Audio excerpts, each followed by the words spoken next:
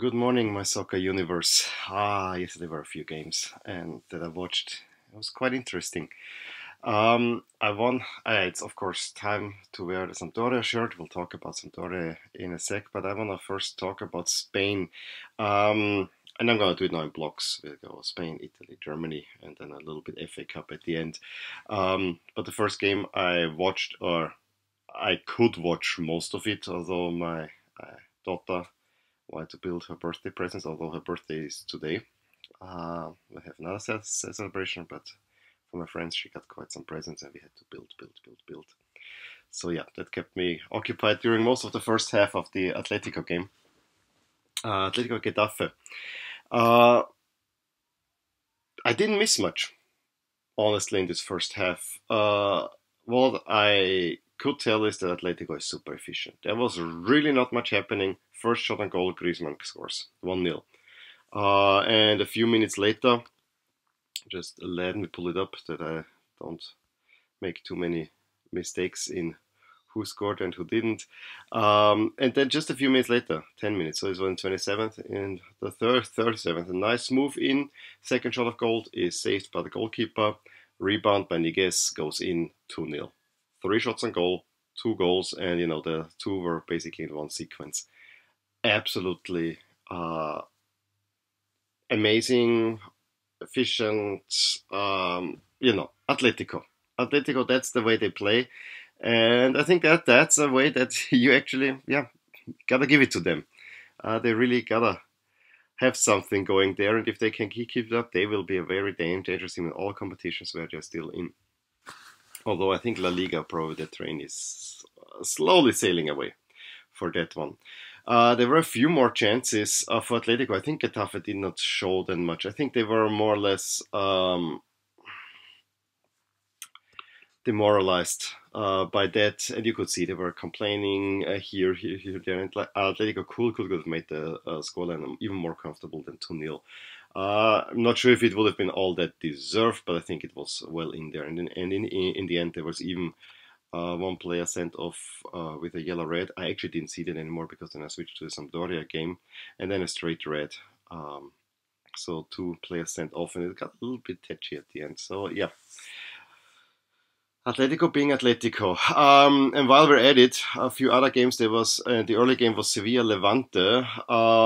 That was actually sort of an open game. Yes, advantage Sevilla in the first half, but nothing happening. But as soon as Ben Yedder made it 1-0, even then it was not a done deal. Because Levante, who has not been showing much in terms of offensive movement, they got their big chance and hit the goalpost. But then that was all that. Then it was all Sevilla. Andre Silva, Vasquez, Sarabia from a penalty, Promes from a penalty, and then but a penalty was saved, but on the rebound in 5-0 for Sevilla. For us Austrians, Maxi Weber, coming from Ajax, made his debut. Actually had a chance as well. So yeah, he was in defense. He's of course a defender. Other games, Leganés Eibar was 2-2, with Eibar having already a 2-0 halftime lead, and Valencia 3-0 against Villarreal. That was actually an interesting game, but I didn't watch it because there was another big game that I'm way more interested in. But Valencia is getting something going. So the Diakhaby, Cheryshev, and Moreno were the scorers there. I haven't seen the highlights of this one. So the table at the moment, Atletico closes the gap momentarily with 2 points. But there's not much. Sevilla is now level on points with Real Madrid again. Again, Real Madrid is playing today. 36 points. Getafe 31. So yeah, Valencia moves up momentarily in 7th spot with 29 points. But again, only momentarily, because they can well fall back to let's see, around 9th spot. If Betis and Real Sociedad get points. Anything else? Leganes is 23. Is 23 points. Is in 15th place. Villarreal is in trouble. 20 at 19th with 18 points. That honestly doesn't look very good. Levante has only 26 points as well. So yeah, they're in 11th. So that was Spain. Let's talk Italy, because I switched then to Italy and I watched 1.5 Serie A games. Sampdoria Udine is a game that honestly looks interesting to me, but of course, Sampdoria is pushing for the Europa League. Udine is playing against relegation. So, and that was basically the whole theme of the game. I gotta say that game was relatively open. Not too many chances, but Sampdoria is a team similar to Fiorentina that you gotta watch, because they really have a great offensive with Saponara and Gagliarella. There's really two players that are worth watching, absolutely worth watching, and in the movement forward, Sampdoria is a joy to watch.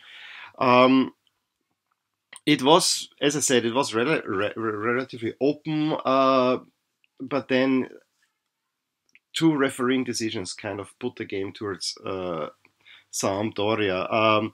The first one was a penalty where Behrami is standing in the box looking towards the opposite goal, and De Frel runs by him. I'm not even sure he made contact, but he's falling.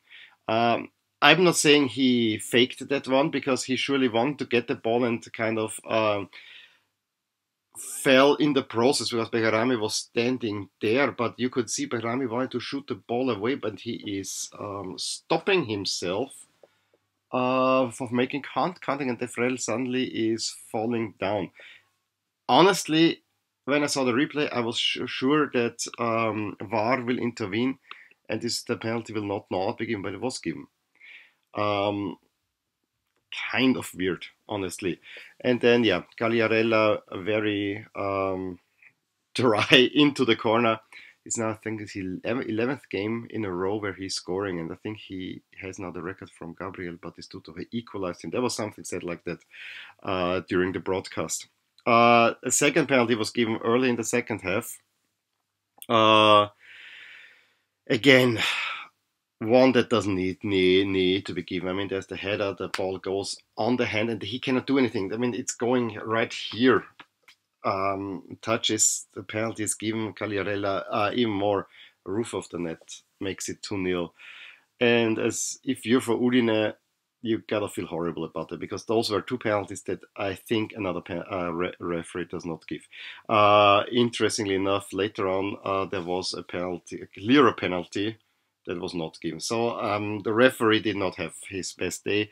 Linetti made it 3-0. That was actually a nice attacking move, and then Gabbiadini 4-0, and yeah, at 2-0 the game was done and dusted. I would even see at 1-0, because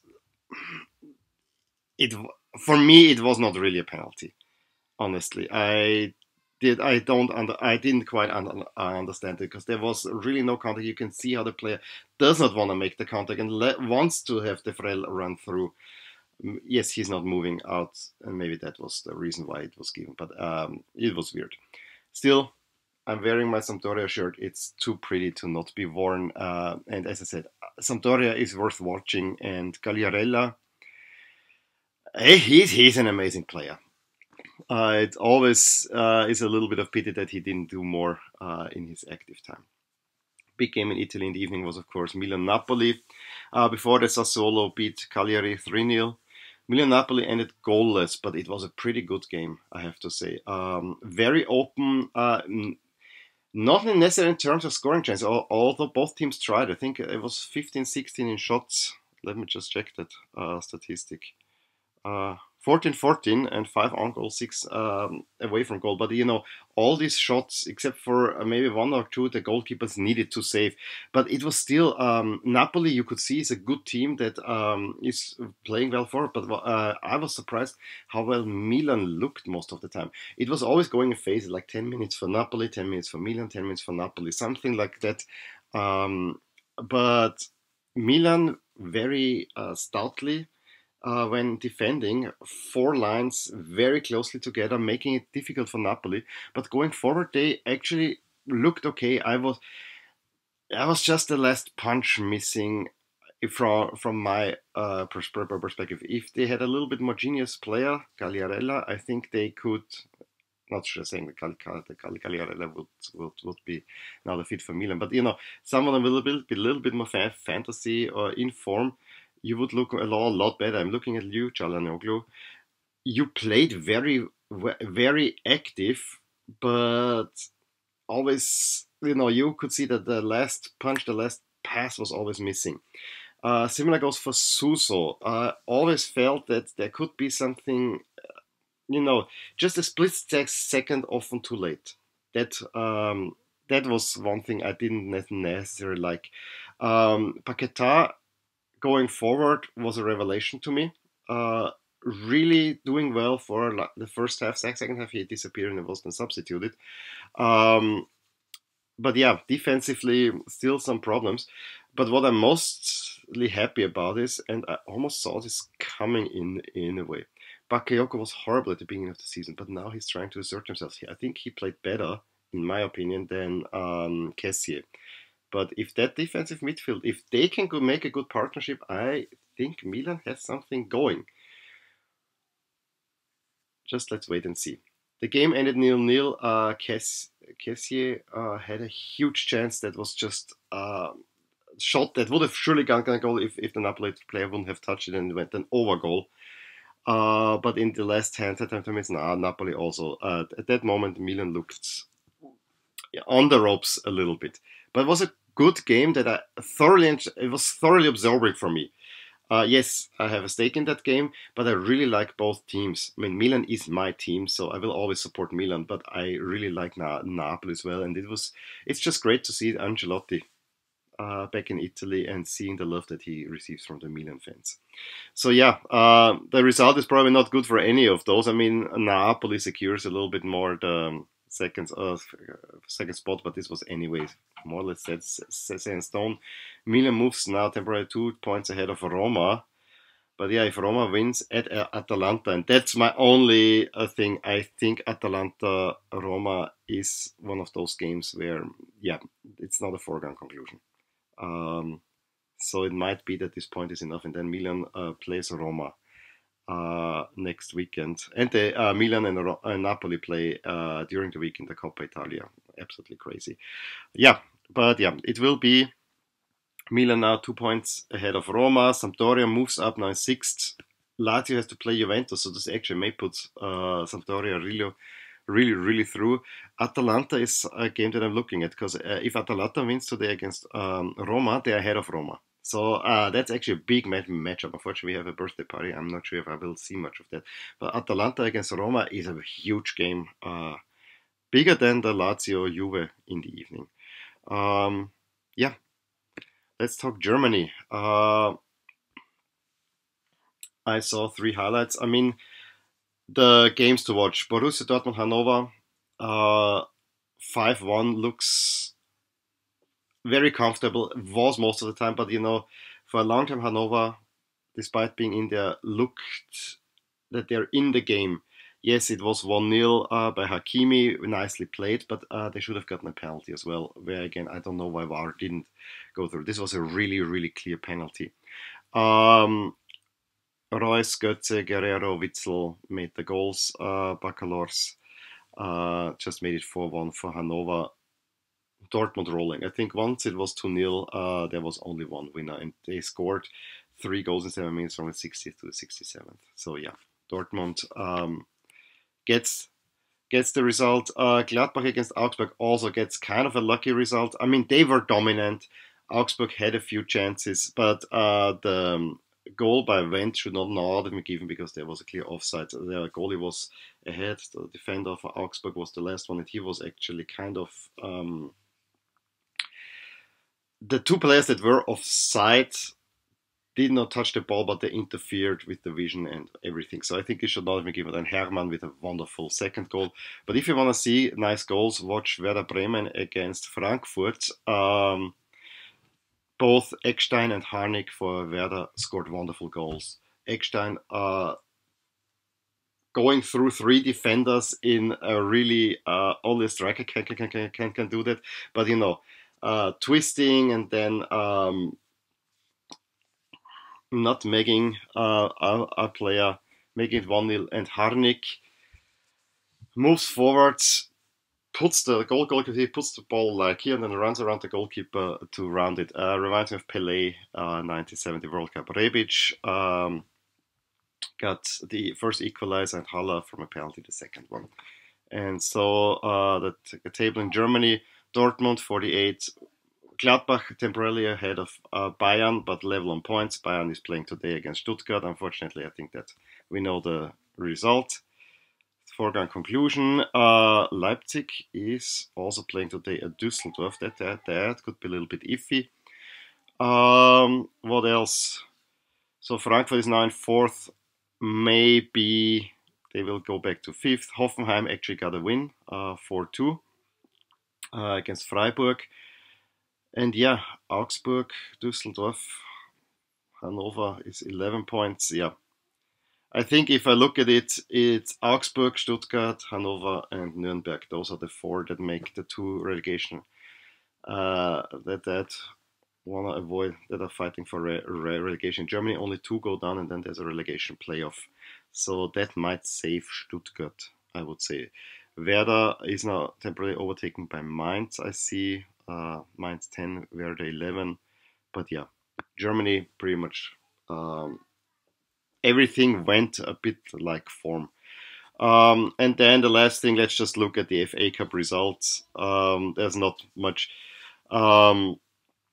Accrington Stanley, Derby County 0-1, Swansea 4-1 against Gillingham, Shrewsbury Town, Wolves 2-2. Shrewsbury.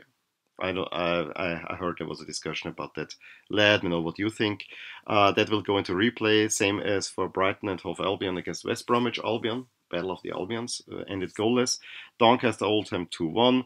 Newcastle losing at home to Watford 2-0. Middlesbrough Newport County 1-1. Manchester City Burnley 5-0. That was to be expected. Portsmouth Queen's Park Rangers 1-1. Millwall Everton 3-2. That's a surprising result. And also Wimbledon West Ham also 4-2. Also surprising. And yeah, we have a few more games today. As I said, FA Cup. There was a big game there, but other than that, what can I say? Well, let me know which games you watched. I thought La Liga and Serie A were very interesting. Also Bundesliga. I cannot see Bundesliga live, but I probably wouldn't have watched. Although Dortmund, I might have chosen over Atletico. But yeah, there were great goals in there. I think it's really worth watching if you see any highlights. Werder Bremen against Eintracht Frankfurt. Okay.